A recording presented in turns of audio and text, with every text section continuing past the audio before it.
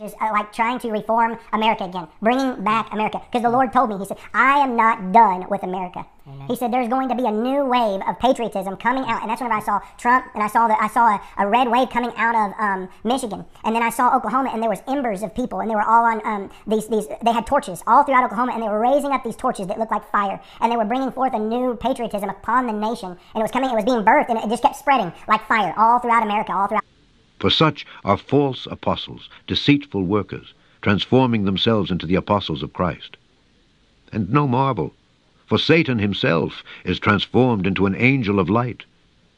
Therefore it is no great thing if his ministers also be transformed as the ministers of righteousness, whose end shall be according to their works. And I saw Trump rising up, and then I saw an attempt on his life. This bullet flew by his ear, and it came so close to his head that it busted his eardrum.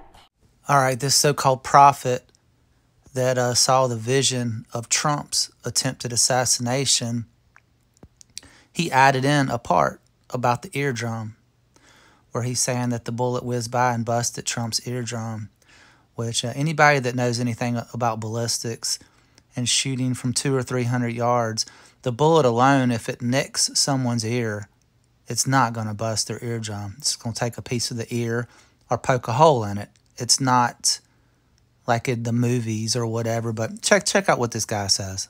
He's got to say in response. And I, last night I was asking the Lord, I said, what about, people keep asking, what about the eardrum? You missed it on the eardrum. You missed it on the eardrum. And it didn't bust, nothing busted about the eardrum.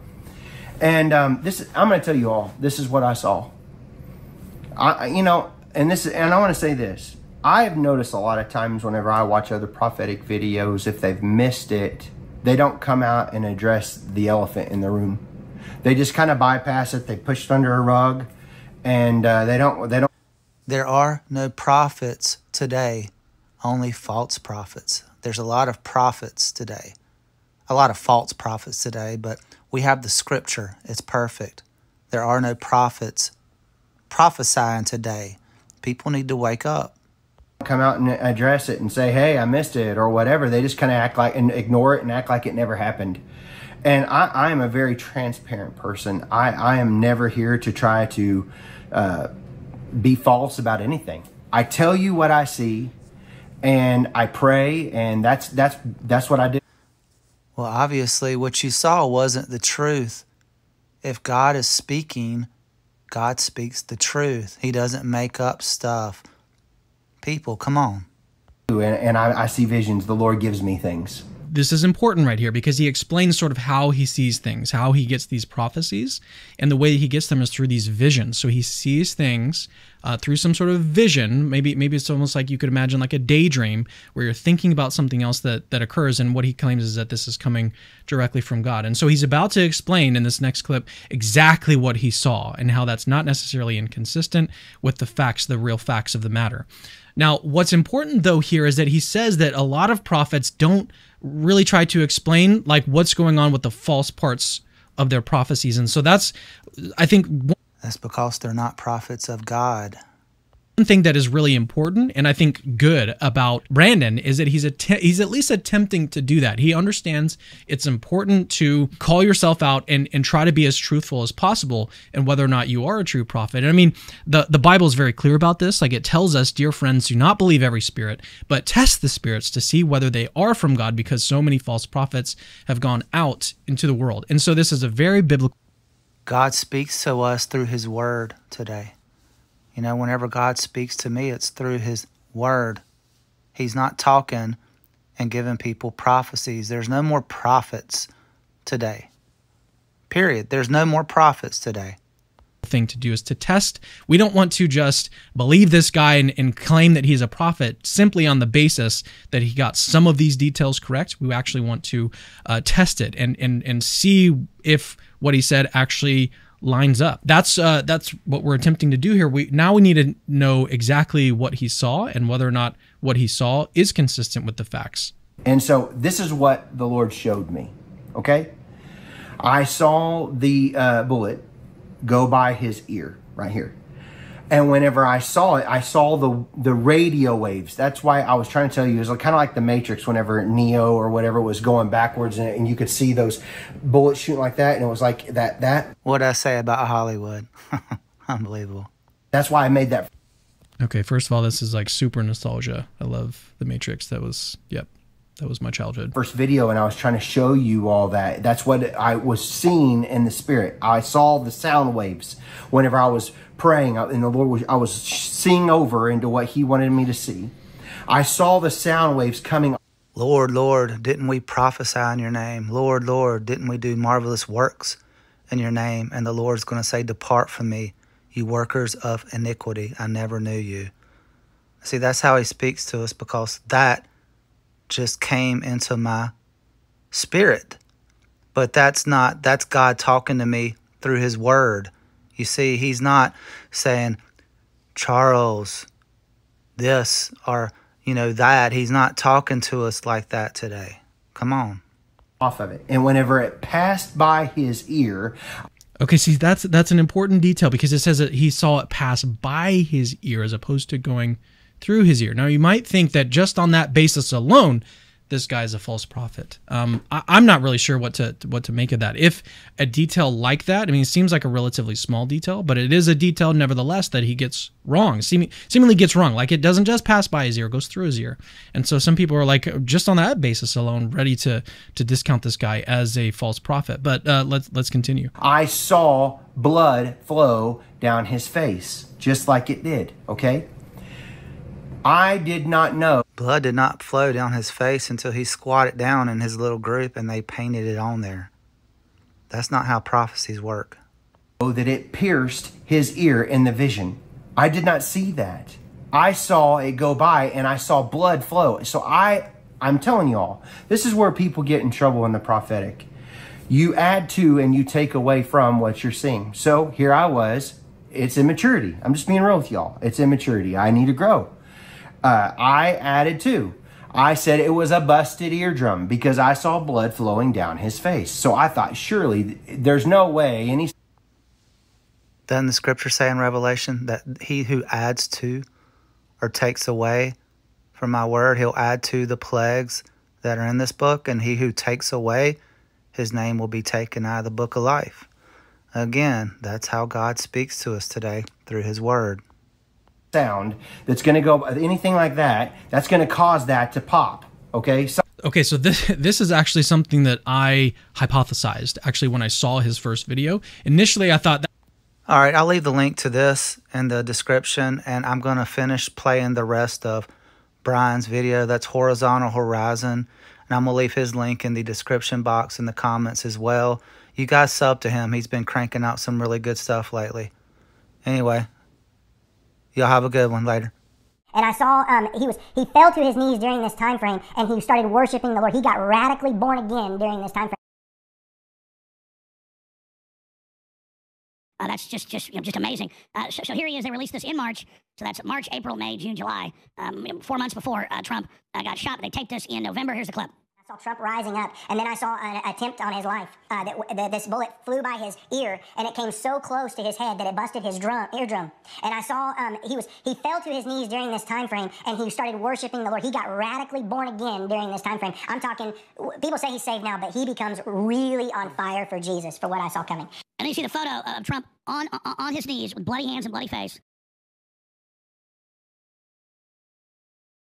And he said that he saw that it was God. He said that the RNC on speeches in that moment that it was God that had protected him. And he looked out and saw the crowd thinking he was dead and pushed past the Secret Service and demanded he stand up. And he said, wait a minute, fight, fight, fight.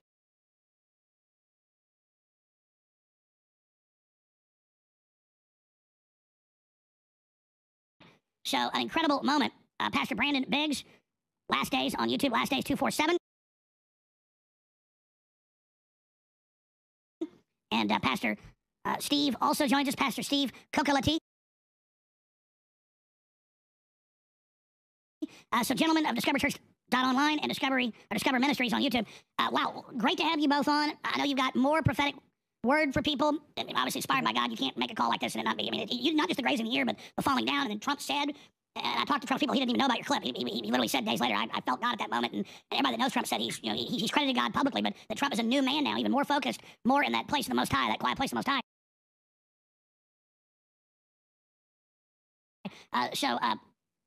Pastor Brandon, Pastor Steve, you can start wherever you want here, gentlemen. I know you've got more prophetic words for us, so God bless you. Mm-hmm. Go ahead, Pastor. Well, I want to say thank you for having us on, Alex.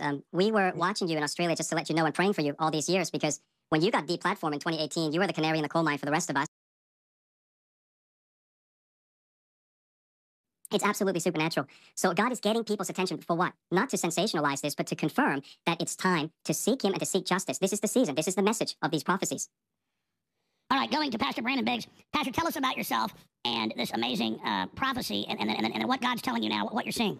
I'm just going to say it like this. I have so much on my heart to even talk to y'all about today.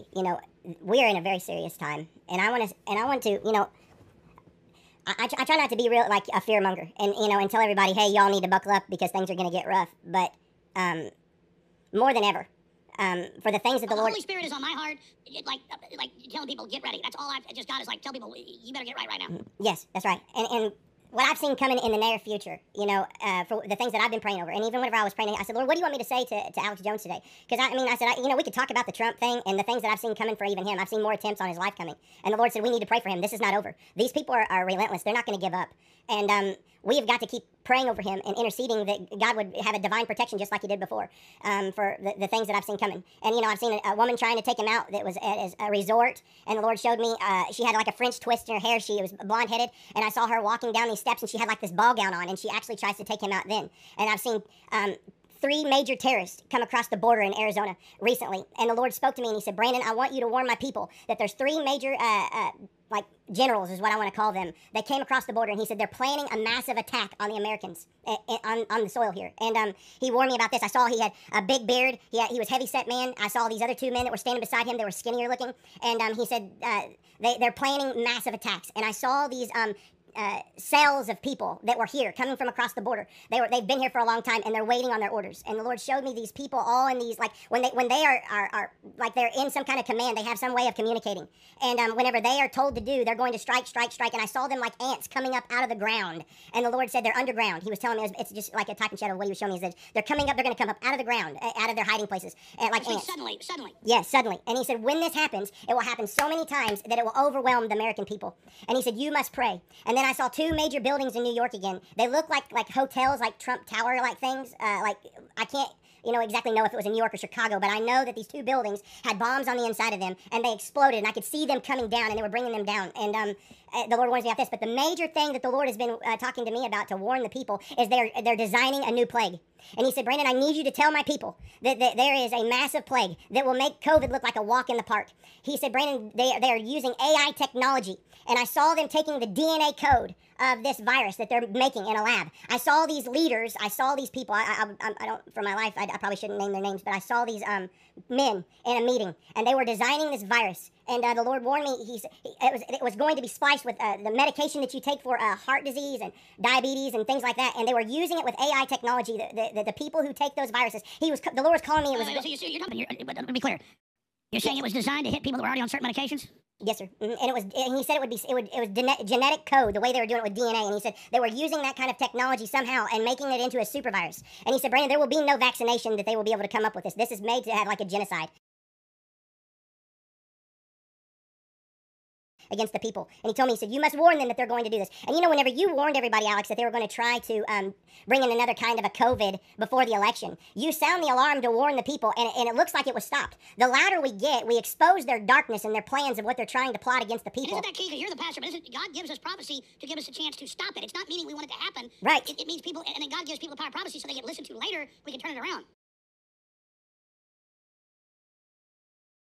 Yes, that's exactly right. And I believe with all my heart that we can stop these things that I'm seeing. When we sound the alarm and we're saying, hey, look over here, like a watchman. It's like what they would do in the old days. They would stand on the wall and they would see the enemies coming. And they would say, listen, there's an army coming to destroy Israel. There's an army coming to do whatever. They're warning the people so they can prepare to fight. And here I am, I'm trying to warn you all that they're going to try to create another major virus like COVID that is worse. COVID was the test run. You all think that COVID was the major event? No, I've seen hundreds of millions of people going to die from this virus. And I saw it was a great, like a yellow cloud. It was like a a plague like coming out of it was airborne, is what the Lord was trying to show me. And there was literally camps of people. The hospitals were overwhelmed. They were overwhelmed with all the people that were dying from this virus, and they had tents. The Lord showed me tents of people all throughout the parking lots of places that with cots, trying to take care of them, just to help them just to go on, and they were going to die. I mean, once you got the virus of what this is, you did not make it unless you had intervention. I want you to continue on throughout the hour, and because I can tell you're real.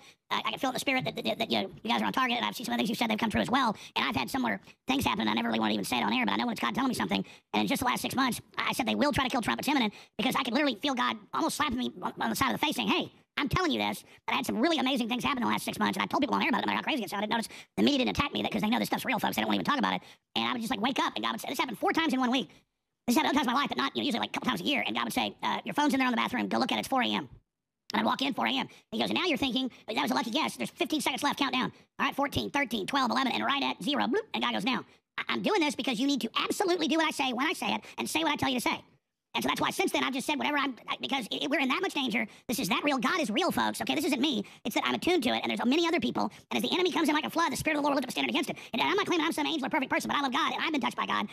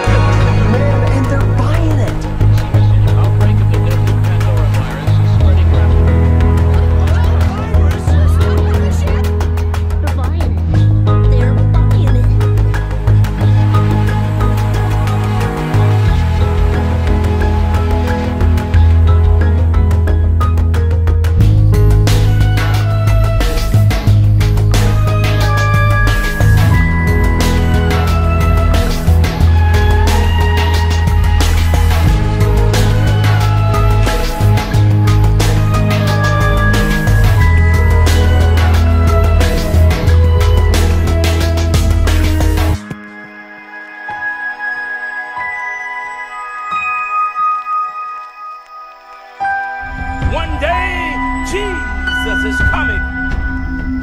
You may be at church. You may be at work.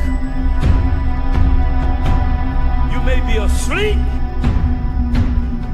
God grant that you will be ready when he makes his personal appearance. My God, what